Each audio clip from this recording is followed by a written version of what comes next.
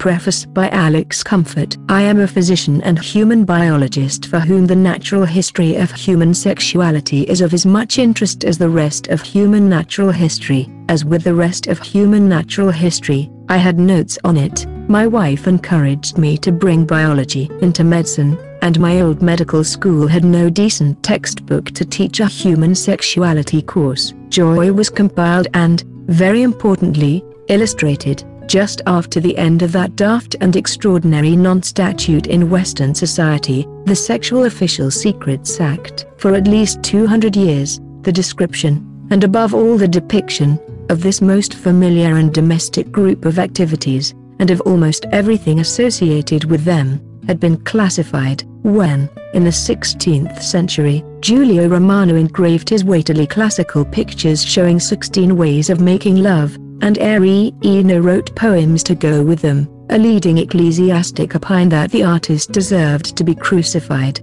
The public, apparently, thought otherwise. "Why," said Eno, "should we not look upon that which pleases us most?" And Arian's postures have circulated surreptitiously ever since. But even in 1950s Britain, pubic hair had to be airbrushed out to provide a smooth and featureless surface. People today, who never experienced the freeze on sexual information, won't appreciate the propositions of the transformation when it ended. It was like ripping down the Iron Curtain. My immediate predecessor in writing about domestic sex, Dr. Eustace Chaser, was, unsuccessfully, prosecuted for his low-key, unillustrated book Love Without Fear, and even in 1972 there was still some remaining doubt about whether Joy would be banned by the thought police. The main aim of sexual bibliotherapy, writing books like this one, was to undo some of the mischief caused by the guilt, misinformation, and lack of information. That kind of reassurance is still needed. I have asked various people, chiefly older couples, whether the joy of sex told them things they didn't know, or reassured them about things they knew and already did or would like to do. I have had both answers. One can now read books and see pictures devoted to sexual behavior almost without limitation in democratic countries, but it takes more than a few decades and a turnover of generations to undo centuries of misinformation.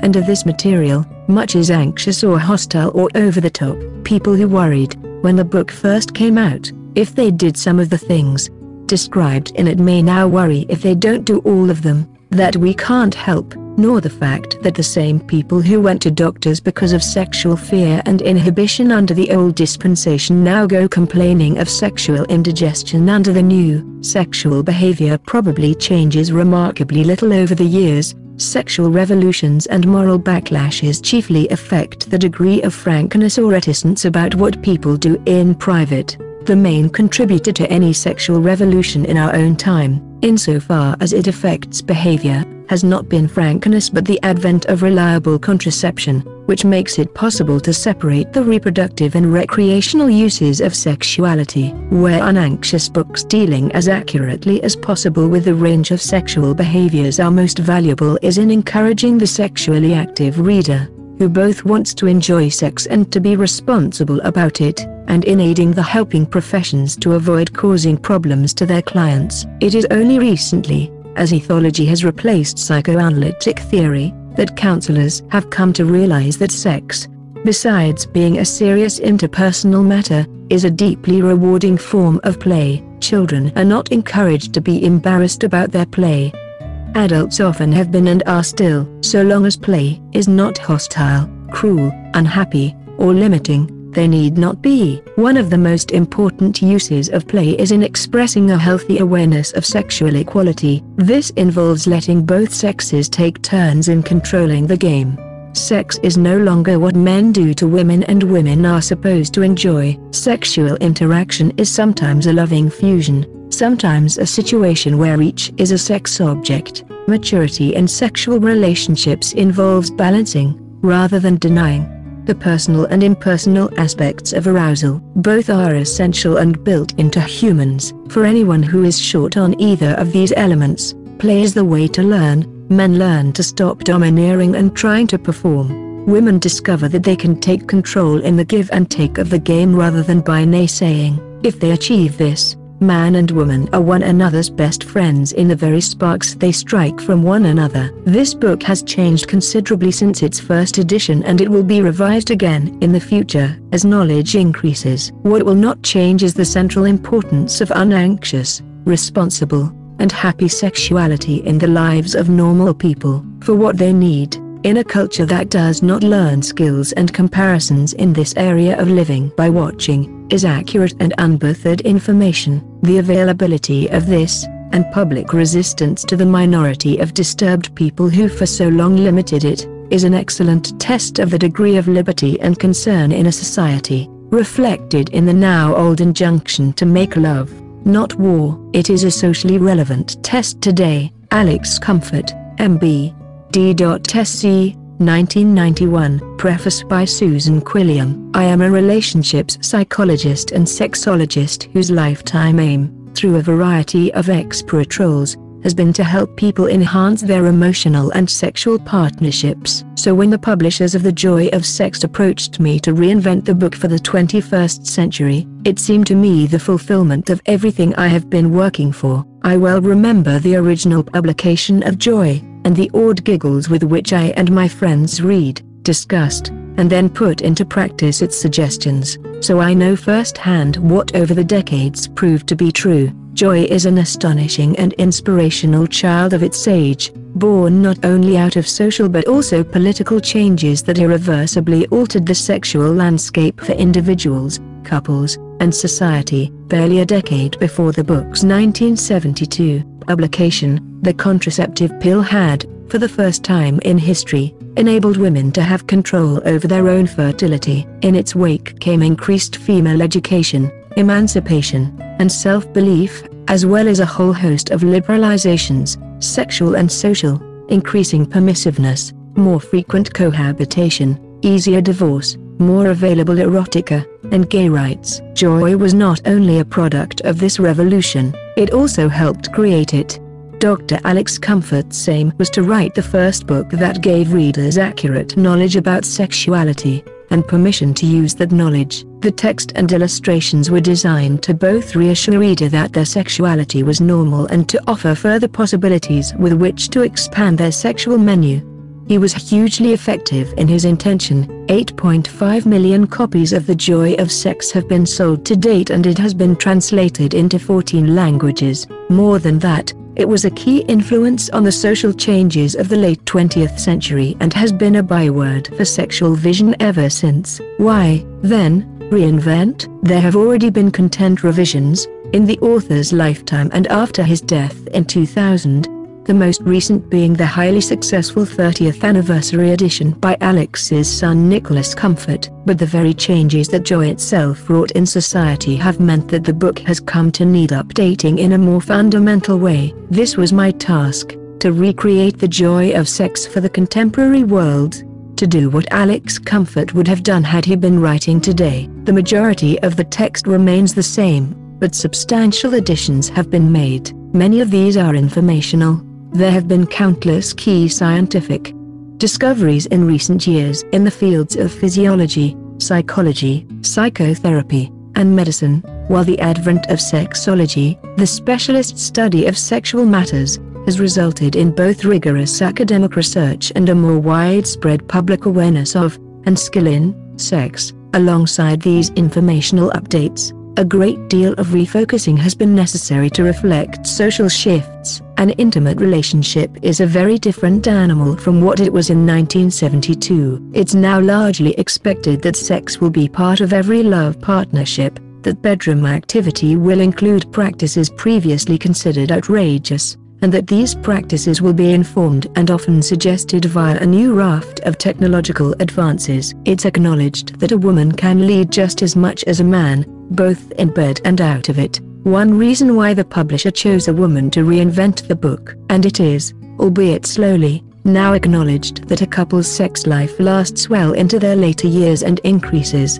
rather than decreases, in quality. Yet along with all these positive developments has come a flurry of problems that weren't predicted in the heady days of 1972. Pressure to have sex, regret that one has had sex, worry that one isn't sufficiently beautiful to deserve sex, worry that one isn't having enough sex or enough good sex, and all that is set beside high rates of pregnancy, abortion, and sexually transmitted infections in the 21st century, as we hastily adapt to a society arguably more sexualized than any previous one. It's a wild world out there, all of which is why the many changes made to joy have been underpinned by what remains the same, an absolute yet pragmatic optimism around sexuality and its place in our lives. Running throughout the original book was a rock-solid theme of positivity that sex is a good thing and that mature adults, given the right information and inspiration, can be trusted to treat it as such. Despite the headlines and scare stories, I still deeply believe in what Alex Comfort proposed, that sex should be and can be a total joy. I have loved reinventing the book because Alex Comfort's values and aims are also mine. I too want to present knowledge in an accessible form, to encourage mature decision-making and offer the skills and strategies to do it, to protest attempts to enforce inhibitions on human sexuality, to see sex as the ultimate in human play, but at the same time a developmental essential that helps us grow as people and partners. Above all, to give people not just the technicalities, the fripperies, or the junk food of sexual literature, but an intelligent, thoughtful, and made treatment of the topic. In the end, I return to, and repeat in my own voice, Alex Comfort's words from his first preface. My intention and my hope is that this book will benefit the ordinary, sexually active reader, eager to both enjoy sexuality and to be tender and responsible with it. True in 1972, just as true today. Susan Quilliam, 2008. I like my body when it is with your body. It is so quite new a thing. Muscles better and nerves more. I like your body. I like what it does. I like its house. I like to feel the spine of your body and its bones, and the trembling, firm smoothness and which I will, again and again and again, kiss. I like kissing this and that of you. I like slowly stroking there, shocking fuzz of your electric fur, and what is it comes over parting flesh and eyes, big glove crumbs, and possibly I like the thrill of under me you so quite new. For Cambria, whence it all began. Copyright Octopus Publishing Group Limited 2008. All rights reserved. Published in the United States by Crown Publishers, an imprint of the Crown Publishing Group, a division of Random House, Incorporated, New York. www.crownpublishing.com. Crown and the Crown Colophon are registered trademarks of Random House, Incorporated. Originally published in Great Britain by Modsit Securities Limited, London, in 1972. Updated and re-illustrated editions were published in 1991, 1996, 2002, and 2008 by Mitchell Beasley, an imprint of Octopus Publishing Group Limited, London. This current edition was published in Great Britain as The New Joy of Sex, Library of Congress Cataloguing in Publication Data. Comfort, Alex, 1920 to 2000. The Joy of Sex, Alex Comfort, Susan Quilliam. Reverend, ed. Originally published, New York, Crown, 1972. First American ed. of, revision originally published in Great Britain in 2008 by Mitchell Beasley, includes bibliographical references and index. 1. Sex instruction. 2. Sex customs. I. Quilliam, Susan. 2. Title, HQ 31.C 743 2008, 613.9'6 DC 22 2,008,017,531, ISM 978 030,745,239. Commissioning Editor Hannah Barnes Murphy. Senior Editor Leanne Bryan. Copy Editor Joe Richardson. Proofreader Salama Harani. Art Director Tim Foster. Senior Art Editor Juliet Norsworthy. Illustrator Russell Faulkner.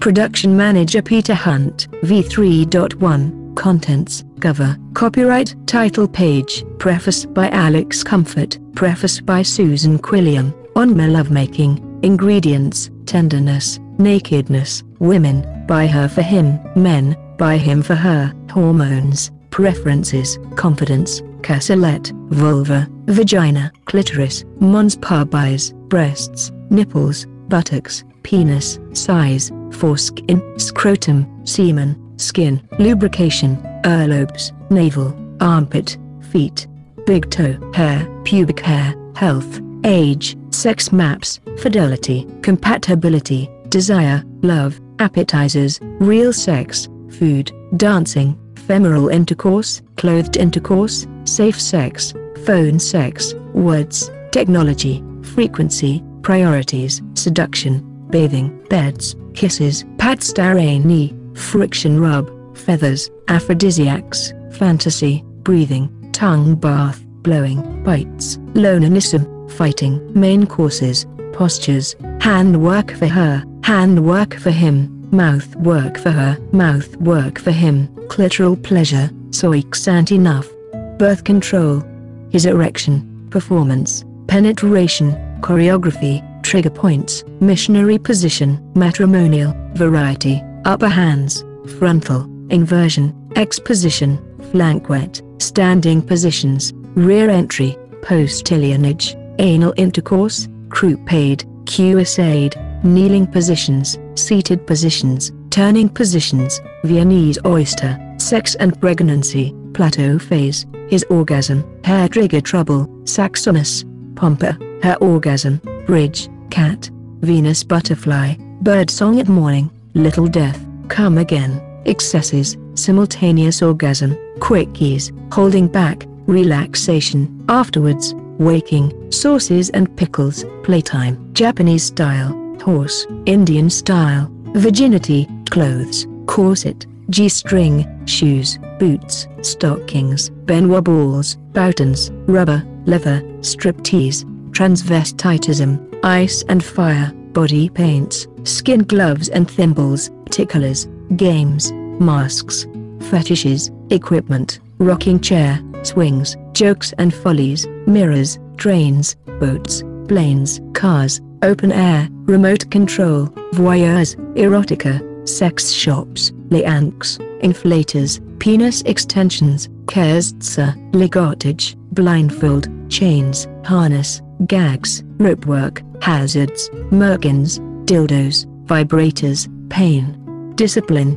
foursomes and more essomes, slow masturbation for him, slow masturbation for her, joy, resources, support, index, acknowledgements, preface by Alex Comfort. I am a physician and human biologist for whom the natural history of human sexuality is of as much interest as the rest of human natural history. As with the rest of human natural history, I had notes on it. My wife encouraged me to bring biology into medicine, and my old medical school had no decent textbook to teach a human sexuality course. Joy was compiled and, very importantly, illustrated, just after the end of that daft and extraordinary non-statute in Western society, the Sexual Official Secrets Act. For at least 200 years, the description, and above all the depiction, of this most familiar and domestic group of activities, and of almost everything associated with them, had been classified. When, in the 16th century, Giulio Romano engraved his weighty classical pictures showing 16 ways of making love, and Eno wrote poems to go with them, a leading ecclesiastic opined that the artist deserved to be crucified. The public, apparently, thought otherwise. Why, said Eno, should we not look upon that which pleases us most? And Arian's postures have circulated surreptitiously ever since.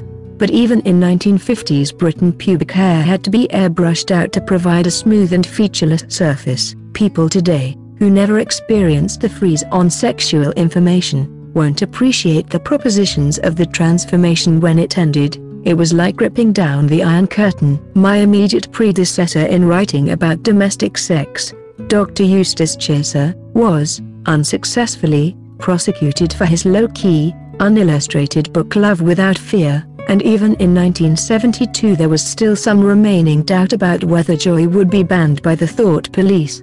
The main aim of sexual bibliotherapy, writing books like this one, was to undo some of the mischief caused by the guilt, misinformation, and lack of information. That kind of reassurance is still needed. I have asked various people, chiefly older couples, whether the joy of sex told them things they didn't know, or reassured them about things they knew and already did or would like to do. I have had both answers. One can now read books and see pictures devoted to sexual behavior almost without limitation in democratic countries, but it takes more than a few decades and a turnover of generations to undo centuries of misinformation.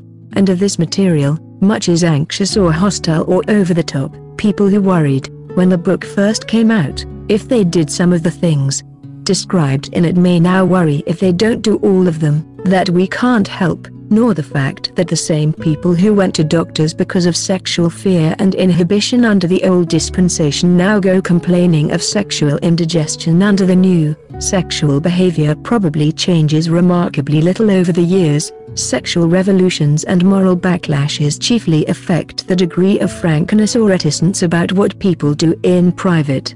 The main contributor to any sexual revolution in our own time, insofar as it affects behavior, has not been frankness but the advent of reliable contraception, which makes it possible to separate the reproductive and recreational uses of sexuality. Where unanxious books dealing as accurately as possible with the range of sexual behaviors are most valuable is in encouraging the sexually active reader, who both wants to enjoy sex and to be responsible about it, and in aiding the helping professions to avoid causing problems to their clients. It is only recently, as ethology has replaced psychoanalytic theory, that counselors have come to realize that sex, besides being a serious interpersonal matter, is a deeply rewarding form of play. Children are not encouraged to be embarrassed about their play.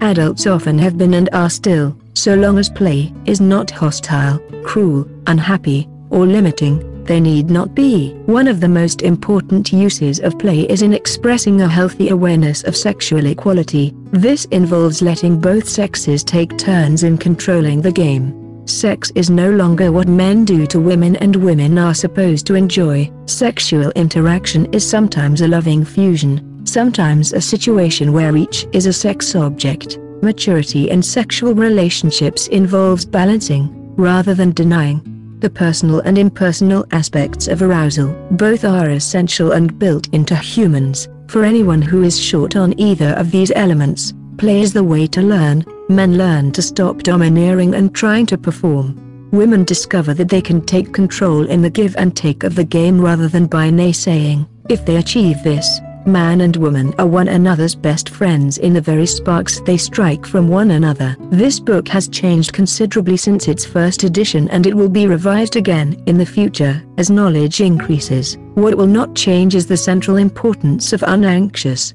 responsible, and happy sexuality in the lives of normal people. For what they need, in a culture that does not learn skills and comparisons in this area of living by watching, is accurate and unbuffered information. The availability of this, and public resistance to the minority of disturbed people who for so long limited it, is an excellent test of the degree of liberty and concern in a society, reflected in the now old injunction to make love, not war. It is a socially relevant test today. Alex Comfort, M.B.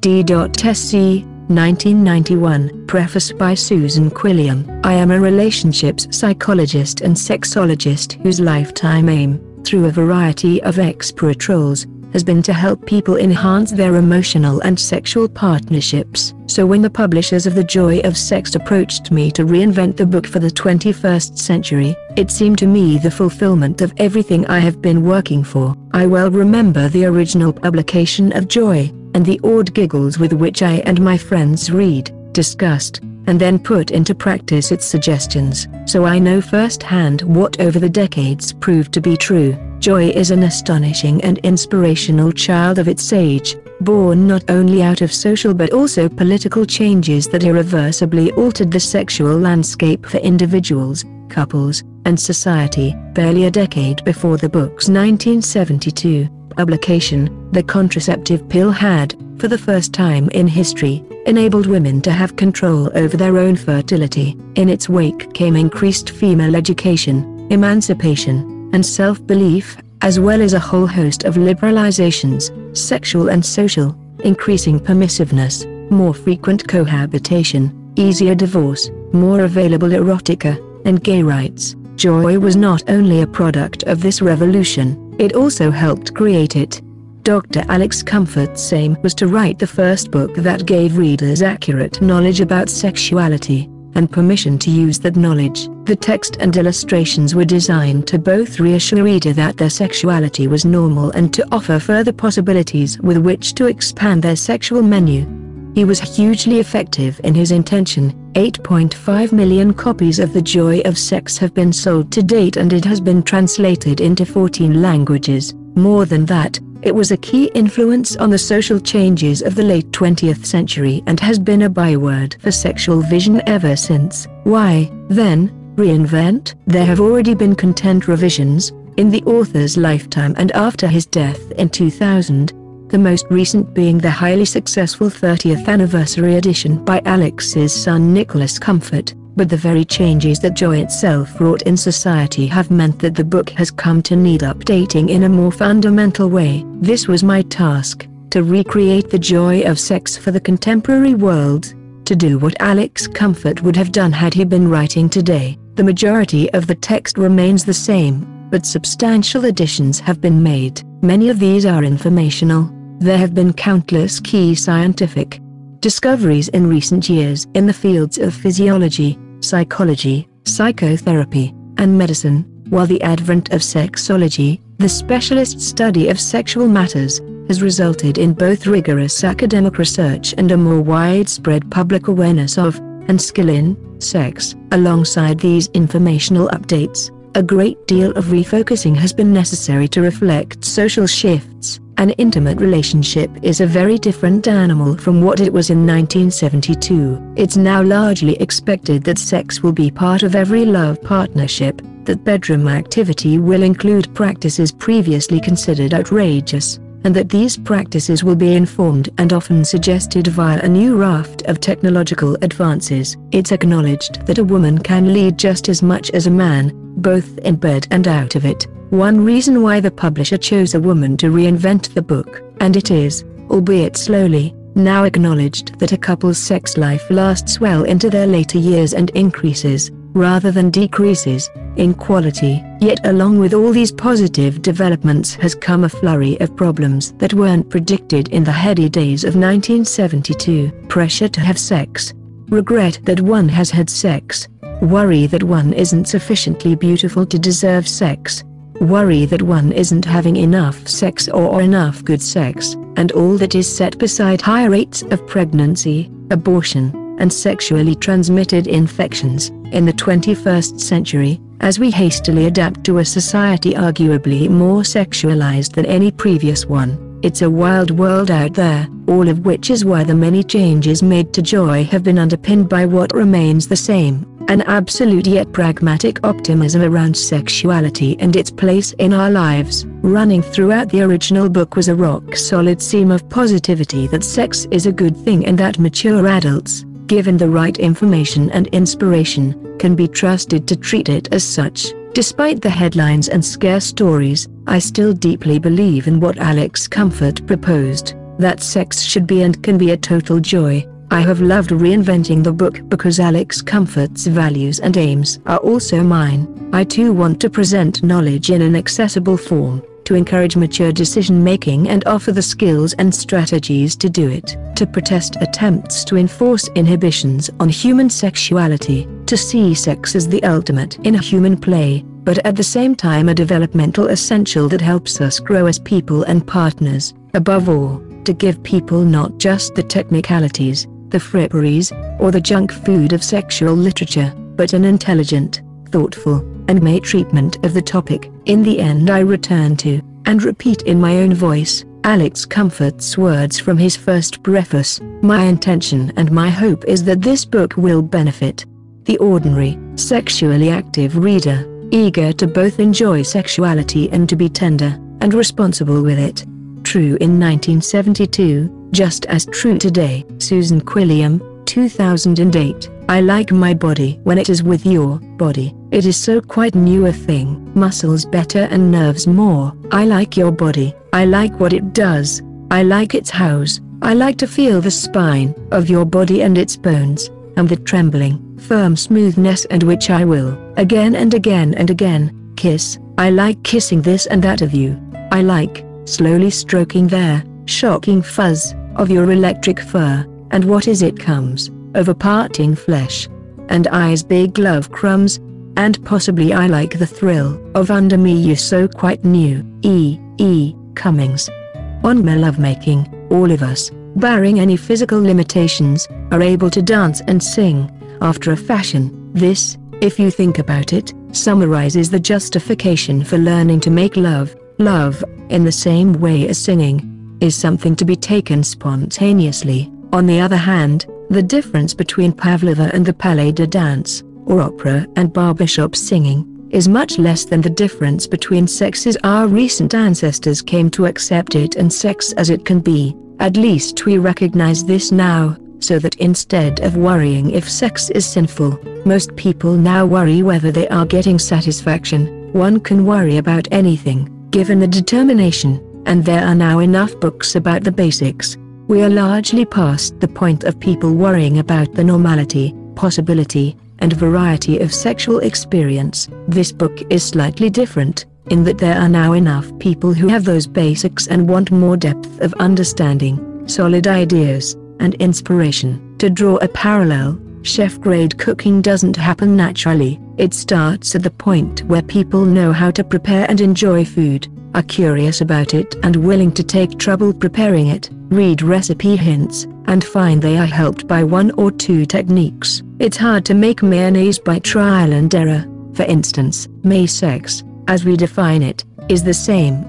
The extra one can get from comparing notes, using some imagination, trying way out or new experiences, when one already is making satisfying love and wants to go on from there. This book will likely attract four sorts of readers. First, there are those who don't fancy it, find it disturbing, and would rather stay the way they are. These should put it down, accept our apologies, and stay the way they are. Second, there are those who are with the idea, but don't like our choice of techniques. Remember, it's a menu, not a rule book. Third, most people will use our notes as a personal one-couple notebook from which they might get ideas. In this respect we have tried to stay wide open. One of the original aims of this book was to cure the notion, born of non-discussion, that common sex needs are odd or weird. The whole joy of sex with love is that there are no rules, so long as you enjoy, and the choice is practically unlimited. We have, however, left out long discussion of very specialized sexual preferences. People who like these know already what they want to try. The final group of readers are the hardy experimentalists, bent on trying absolutely everything. They too will do best to read this exactly like a cookbook. Except that sex is safer in this respect, between lovers, in that you can't get obese or atherosclerotic on it, or give yourself ulcers. The worst you can get, given sensible safety precautions, is sore, anxious, or disappointed. However, one needs a steady basic diet of quiet, loving, night and morning intercourse to stand this experimentation on, simply because, contrary to popular ideas, the more regular sex a couple has, the higher the deliberately contrived peaks, just as the more you cook routinely, the better and the more reliable banquets you can stage. One specific group of readers deserves special note. If you are disabled in any way, don't stop reading. A physical disability is not an obstacle to fulfilling sex. In counseling disabled people, one repeatedly finds that the real disability isn't a mechanical problem but a mistaken idea that there is only one right, or enjoyable, way to have sex. The best approach is probably to go through the book with your partner, marking off the things you can do, then pick something appealing that you think you can't quite do, and see if there is a strategy you can develop together. Talking to other couples where one partner has a problem similar to yours is another resource. In sum, the people we are addressing are the adventurous and uninhibited lovers who want to find the limits of their ability to enjoy sex. That means we take some things for granted. Having intercourse naked and spending time over it, being able and willing to make it last, up to a whole afternoon on occasion, having privacy, not being scared of things like genital kisses, not being obsessed with one sexual trick to the exclusion of all others, and, of course, loving each other. As the title implies, this book is about love as well as sex. You don't get high-quality sex on any other basis. Either you love each other before you come to want it, or, if you happen to get it, you love each other because of it, or both. Just as you can't cook without heat, you can't make love without feedback. By feedback, we mean the right mixture of stop and go, tough and tender, exertion and affection. This comes by empathy and long mutual knowledge. Anyone who expects to get this in a first attempt with a stranger is an optimist, or a neurotic. If they do, it's what used to be called love at first sight, and isn't expendable. Skill, or variety, is no substitute. Also, one can't teach tenderness. The starting point of all lovemaking is close bodily contact. Love has been defined as the harmony of two souls, and the contact of two epiderms. At the same time, we might as well plan our menu so that we learn to use the rest of our equipment. That includes our feelings of identity, forcefulness, and so on, and all of our fantasy needs. Luckily, sex behavior in humans is enormously elastic. It has had to be, or we wouldn't be here, and also nicely geared to help us express most of the needs that society or our upbringing have corked up. Elaboration in sex is something we need rather specially, and it has the advantage that if we really make it work, it makes us more, not less, receptive to each other as people. This is the answer to anyone who thinks that conscious effort to increase our sex range is mechanical or a substitute for real human relationship. We may start that way, but it's an excellent entry to learning that we are people and relating to each other as such. There may be other places we can learn to express all of ourselves, and do it mutually, but there aren't many. Those are the assumptions on which this book is based. Granted this, there are two modes of sex, the duet and the solo, and a good concert alternates between the two. The duet is a cooperative effort aiming at simultaneous orgasm, or at least one orgasm each, and complete, untechnically planned release. This, in fact, needs skill, and can be built up from more calculated love play until doing the right thing for both of you becomes fully automatic. This is the basic, sexual meal. The solo, by contrast, is when one partner is the player and the other the instrument. The aim of the player is to produce results on the other's pleasure experience as extensive, unexpected, and generally wild as his or her skill allows, to blow them out of themselves. The player doesn't lose control, though he or she can get wildly excited by what is happening to the other. The instrument does lose control. In fact, with a responsive instrument and a skillful performer, this is the concerto situation, and if it ends in an uncontrollable ensemble, so much the better. All the elements of music and dance are involved: rhythm, mounting tension, tantalization, even forcefulness. "I'm like the executioner," said the lady in the Persian poem. "But where he inflicts intolerable pain, I will only make you die of pleasure." There is indeed an element of infliction in the solo mode, which is why some lovers dislike it and others overdo it. But no major lovemaking is complete without some solo passages. The antique idea of the woman as passive and the man as performer used to ensure that he would show off playing solos on her, and early marriage manuals perpetuated this idea. Today, she is herself the soloist par excellence, whether in getting him excited to start with, or in controlling him and showing off all her skills. Solo recitals are not, of course, necessarily separate from intercourse. Apart from leading into it, there are many coital solos, for the woman astride. For example, while mutual masturbation or genital kisses can be fully fledged duets, solo response can be electrifyingly extreme in the quietest people. Skillfully handled by someone who doesn't stop for yells of murder but does know when to stop, a woman can get orgasm after orgasm, and a man can be kept hanging just short of climax to the limit of human endurance. The solo given orgasm, whether from her or from him, is unique, neither bigger nor smaller in either sex than a full duet but different, sharper but not so round, and most people who have experienced both like to alternate them.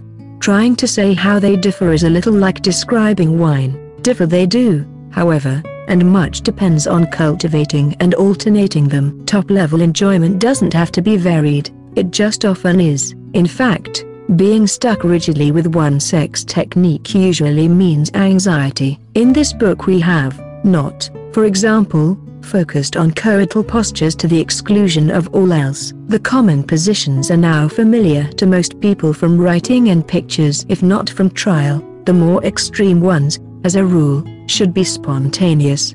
But few of them have marked advantages. This explains the apparent emphasis in this book on extras, the sauces and pickles. That said, individuals who, through a knot in their psyche, are obliged to live on sauce and pickle only are unfortunate in missing the most sustaining part of the meal. Exclusive obsessions in sex are very like living exclusively on horseradish sauce through allergy to beef. Fear of horseradish sauce, however, as indigestible, unnecessary, and immature is another hang-up, namely Puritanism. One of the things still missing from the essence of sexual freedom is the unashamed ability to use sex as play. In the past, ideas of maturity were nearly as much to blame as old-style moralisms about what is normal or perverse. We are all immature, and have anxieties and aggressions. Coital play, like dreaming, may be a programmed way of dealing acceptably with these, just as children express their fears and aggressions in games. Adults are unfortunately afraid of playing games, dressing up, and acting scenes. It makes them self-conscious. Something horrid might get out. In this regard, bed is the place to play all the games you have ever wanted to play. If adults could become less self-conscious about such immature needs, we should have fewer deeply anxious people. If we were able to transmit the sense of play that is essential to a full, enterprising, and healthily immature view of sex between committed people, we would be performing a mitzvah. Playfulness is a part of love that could be a major contribution to human happiness. But still the main dish is loving, unself-conscious sexual pleasure of all kinds. Long, frequent, varied, ending with both parties satisfied, but not so full they can't face another light course, and another meal in a few hours. The piece de resistance is good old face-to-face matrimonial, the finishing off position, with mutual orgasm, and starting with a full day or night of ordinary tenderness. Other ways of making love are special in various ways, and the changes of timbre are infinitely varied. Complicated ones are for special occasions, or special uses like holding off an overquick male orgasm, or are things that, like pepper steak, are stunning once a year but not staples. There are, after all, only two rules in good sex, apart from the obvious one of not doing things that are silly, antisocial, or dangerous. One is, don't do anything you don't really enjoy, and the other is, find out your partner's needs and don't balk at them if you can help it. In other words, a good giving and taking relationship depends on a compromise. So does going to a show. If you both want the same thing, fine. If not, take turns and don't let one partner always dictate. This can be easier than it sounds, because unless their partner wants something they find actively off-putting, real lovers get a reward not only from their own satisfaction but also from seeing the other respond and become satisfied. Most wives who don't like Chinese food will eat it occasionally for the pleasure of seeing a cinephile husband enjoy it, and vice versa. Partners who won't do this over specific sex needs are usually balking not because they have tried it and it's a turn-off. Many experimental dishes are nicer than you expected, but through ignorance of the range of human needs, plus being scared if these include things like forcefulness, cultivating extragenital sensation, or role-playing, which previous social mythology pretended weren't there. Reading a full list of the unscheduled accessory sex behaviors that some normal people find helpful might be thought a necessary preliminary to any extended sexual relationship.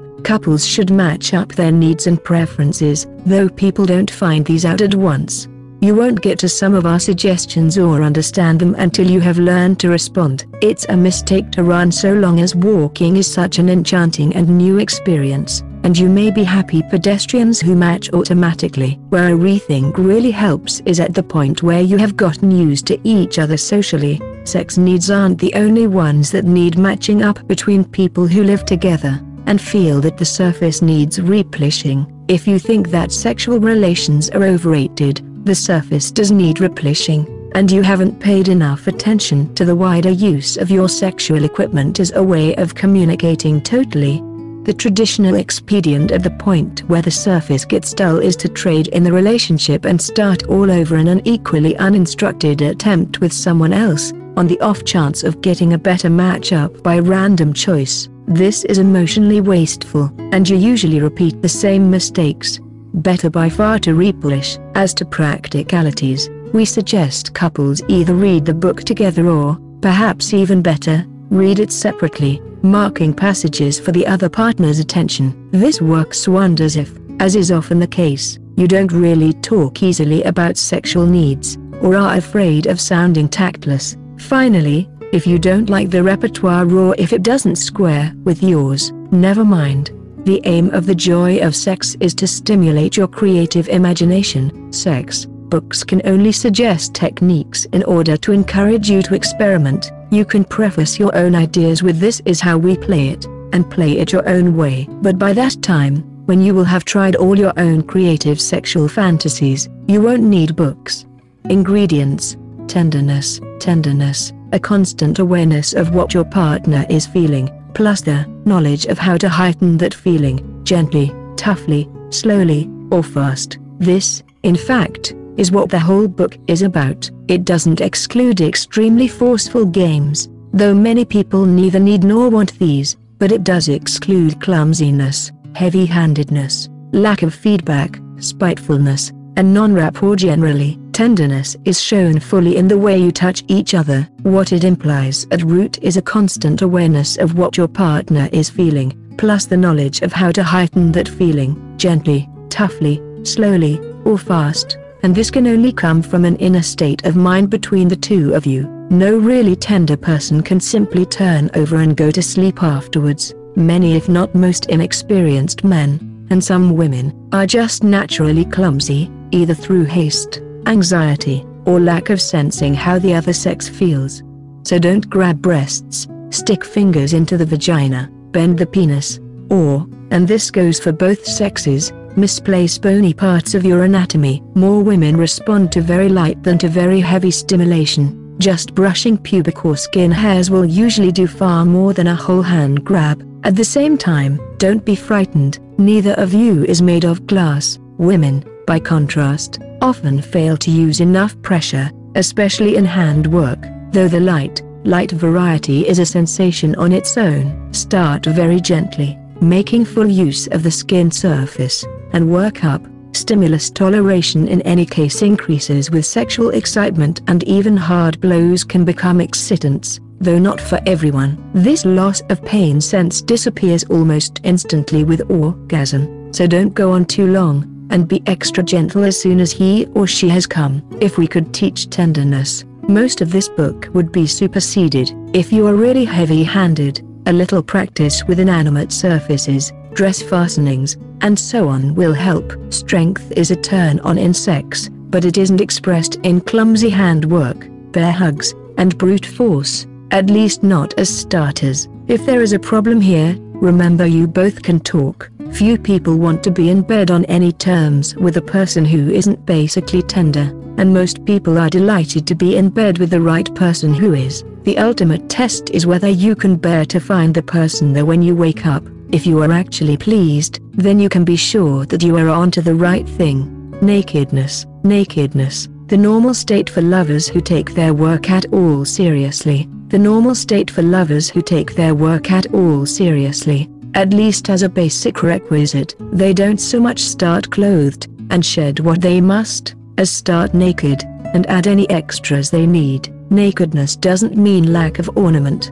A woman may take off all her clothes, but put on all her jewels. The only practical need, as with wristwatches, is to see they don't catch or scratch. This is for daylight. It is difficult to sleep in them. For night, an increase in the value put on lovemaking is probably the main reason that many people now sleep naked. The only exception may be after. Warm bodies tend to stick, and a blotter worn by one or other can add to comfort. Nudists used to be associated with health fanatics enjoying a strict regime of cold showers and vigorous sports. Now, thank goodness, a more relaxed attitude prevails. today. Nudity is natural, not a ritual. Organized nudism in most countries is a family affair. This is probably a good idea. The nudity of one's own parents can be worrying to some children, and shouldn't be overdone. There is, however, a lot to be said for the opportunity to look at men and women in general under unforced conditions. It is the discharge of residual anxiety of this sort about our body acceptability that probably makes group nudity so relaxing, rather than the opportunity to get an all-over tan. There is also evidence that children brought up in a naturist environment may be more responsible when faced with sexual opportunities and asked to make sexual choices. You should be able to pick a naturist club to taste. They offer facilities for open-air nakedness, which are hard to organize at home, and are universally tough on sexual advances, which makes for an almost uniquely relaxed atmosphere. Women, by her for him. Women, like men, have direct physical responses. Sure, science proves that we get turned on just as much as you and as quickly. It's simply that traditionally we have been discouraged. But our triggers are different.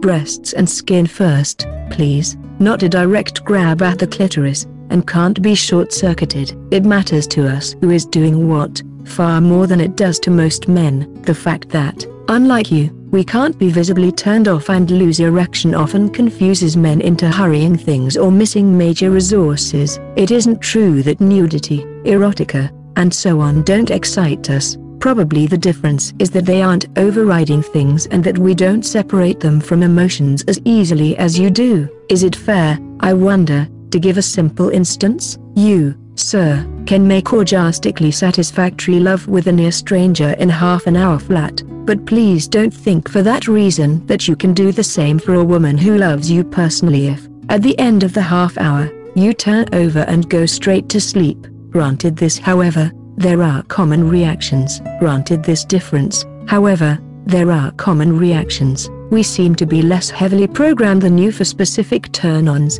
but once we see one of these working on a man we care about, we soon program it into our own response, and can be less rigid and more experimental because of this ability. Often, if we seem underactive, it's because we are wary of doing the wrong thing with that particular man, like touching up his penis when, in fact, he is trying not to ejaculate. Tell us if you see us at a loss.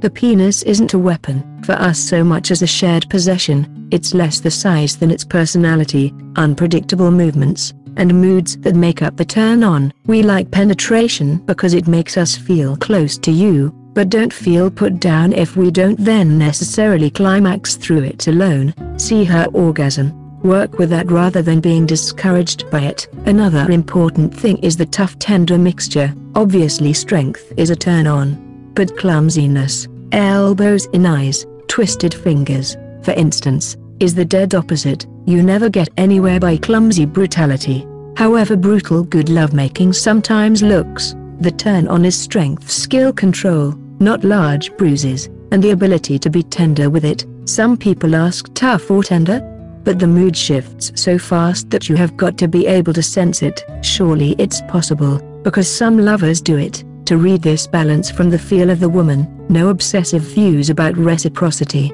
who comes on top and so on evens out during the passing of time. There can be long spells when we are happy to let you do the work, and others when we need to control everything ourselves and get an extra kick from seeing how we make you respond. Women aren't submissive any more than men. If we have knuckled under in the past, it's only through social pressures. If we're dominant, we don't always act it out in bed by wearing spurs and cracking a whip. Men have a real advantage here in the constructive use of play, and can help women to act it out too. Since we all have some aggressions, good sex can be wildly forceful, but still never cruel. As for sexual equality, nobody can possibly be a good lover without regarding their partner as a person and an equal. That is really all there is to be said on the matter. Our sense of smell is the keener. Don't oversaturate early on with masculine odors.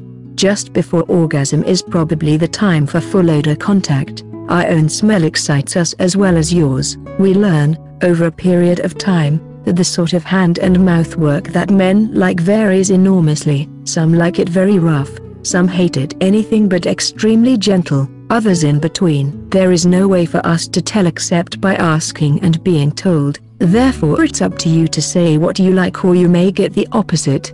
Remember that we love to know how to be good for you. Some men are extraordinarily passive, or unimaginative, or inhibited, and oddly, when they are any of these things, we don't become correspondingly forceful. We may long to do things and feel thoroughly frustrated, but we won't show it in most cases. So a woman's lovemaking will only be as good as her partner's, and, more important, she will resent any man who is unexciting, not only because he is unexciting, but also because she will know she has been unexciting too. Finally, you should never presume that what excites one woman sexually will work just as well on another woman. Women probably do differ sexually rather more than men, because of the greater complexity of our sexual apparatus, breasts, skin, and so on, as well as pussy. Never assume that you don't need to relearn for each person. This is also true for a woman with a new man, but perhaps a little less so.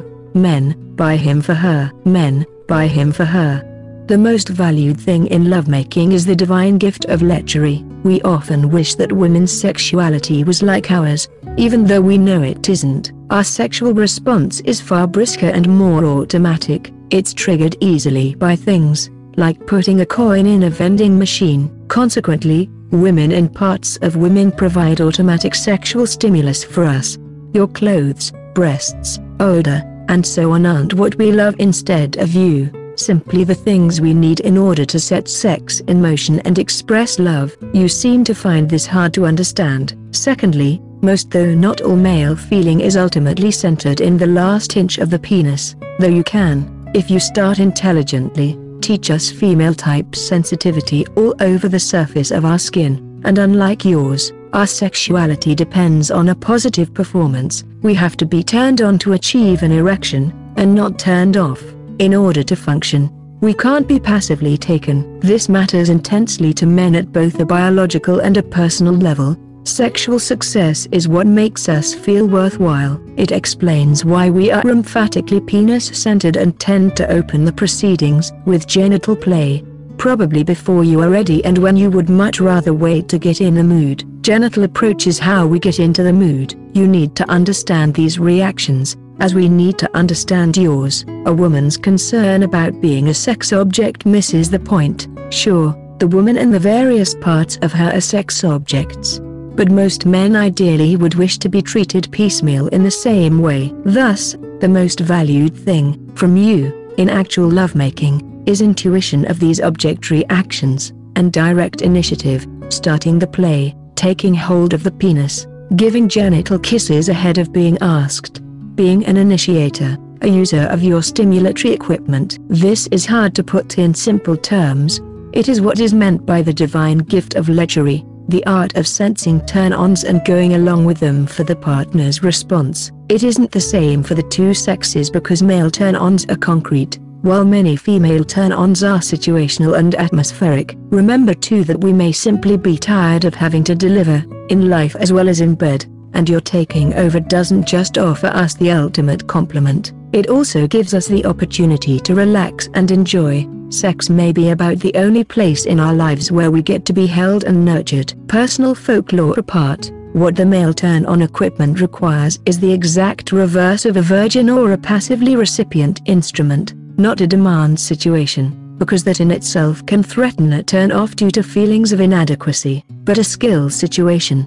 I can turn you on, and turn myself on in doing so, and from that point we play it both ways and together. You can't, of course, control your turn-ons any more than we can, but it helps if you have some male-type object reactions, like being excited by the sight of a penis, or hairy skin, or by the man stripping, or by physical kinds of play, just as it helps if we have some sense of atmosphere. It's the active woman who understands our reactions, plays on them, and leads them out while keeping her own, who is the ideal lover. Hormones, the fuel in the sex machine, keeping desire, arousal, and performance ticking over, as well as driving affection and love. For the most part, they form a constant underpinning of mood, supporting though never replacing the honest-to-goodness sexual diesel generated by enthusiastic lovers. A peak or a valley, on the other hand, can impact, Sexually, the crucial fuel is testosterone, for her as well as for him. His will peak during his 20s, then settle into a more or less consistent pattern, dipping over the course of a long-term relationship and rising in a new one. No excuse for straying, but a possible explanation of the temptation to do so. With age, it will gently decline, but rarely enough to cause problems. If his erection is failing, that's reason for action, not resignation. In her, testosterone has the same effect, raising desire, demand, and energy. In the last third of her menstrual month,